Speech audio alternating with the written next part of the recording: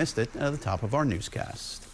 Coming up next in sports, the Patriots recap yesterday's loss and look ahead to the Bucs.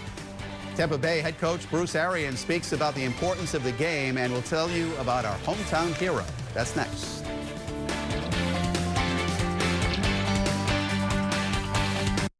It's time to play America's favorite jackpot game.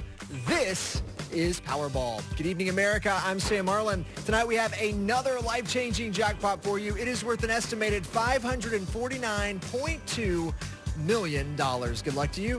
Here are tonight's winning numbers, starting out with the number 44. And right after that, America, we have the number 21.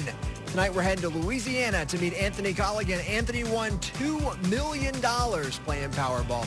Next number down is 22. That's followed by 39. And we're going to wind it up for you tonight. Good luck with the number 60. Now for your winning Powerball number, it is 12 tonight, and that Power Play multiplier is 2.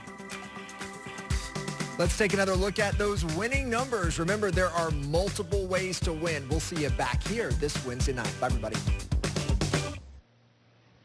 Dash lights on? Don't ignore what your car is trying to tell you. Police is here to help. Come into any Police dealership and we'll tell you what the light means, tell you what's causing it, and provide a no-obligation estimate for keeping it off. All this and a multi-point inspection at no charge.